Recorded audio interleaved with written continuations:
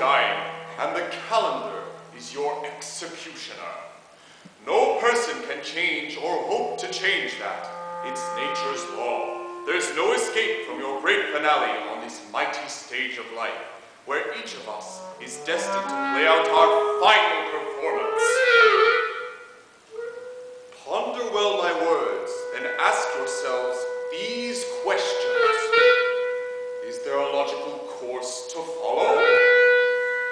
Is there some way to delay, perhaps for years, that final moment before your name is written down by a bony hand in the cold diary of death?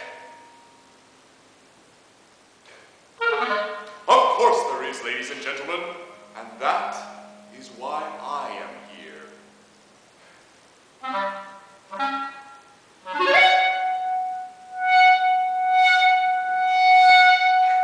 I call your attention to the bottle I now hold in my hand. This famous wizard oil and Indian Sagwa is the greatest boon for the ills of mankind, the woes of the world, and the distressed state of the universe yet to be discovered. This bottle contains nature's own recipe, gathered by us Sagwa Indians from roots, gums, leaves, herbs, and berries found on their reservation alone.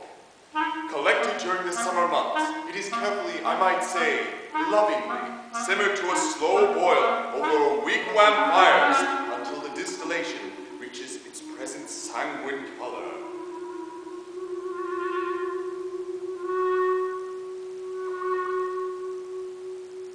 Every Indian brave and every Indian maiden is given ample doses of this pleasant-tasting wizard oil and Indian Sagwa from the papoose until they reach the ripe old age of my dear friend here, Chief Samparupi.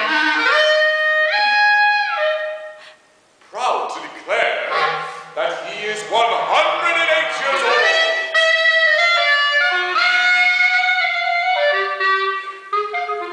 And let me ask you this, ladies and gentlemen. Have you ever known a Sikh Sagwa Indian? Of course not. The Osagwa blend of wizard oil and Indian Sagwa purifies the blood, tones up the stomach, and quietens the nerves. One dose from this bottle is guaranteed to cure toothache, insomnia, tonsillitis, rheumatism, lockjaw, pyorrhea, hernia, dander, impotence, and halitosis for your money back!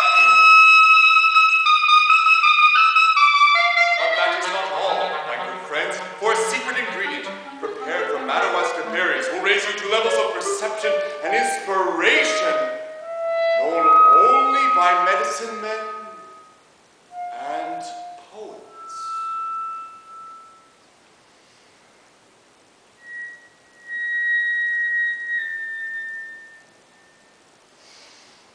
Yes, you can rub it in your hair. Yes, you can rub it in your skin.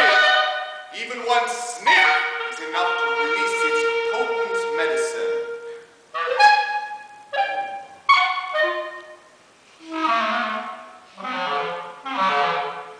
Now, you could go into a drugstore and ask for wizard oil and Indian Sagwa.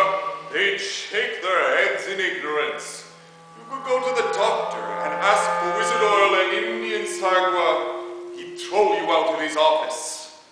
Here alone, then, ladies and gentlemen, can you procure this magical potent. Here alone, in the presence of honest Chief Samparupi, can you redeem your life and begin your pursuit of health, happiness, and inspirational perception.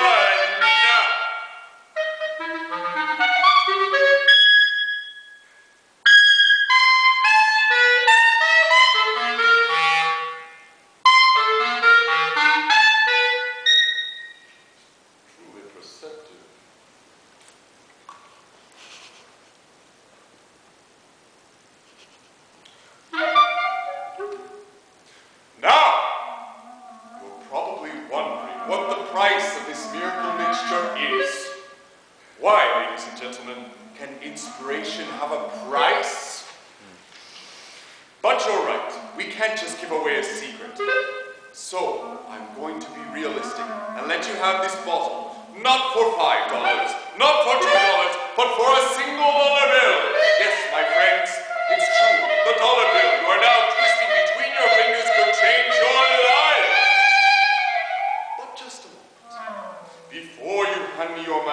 let me offer the final proof that wizard oil and Indian Sagwa is the miraculous potent I say it is. Let me here, right in front of you, drink my own medicine as a toast to health and perception!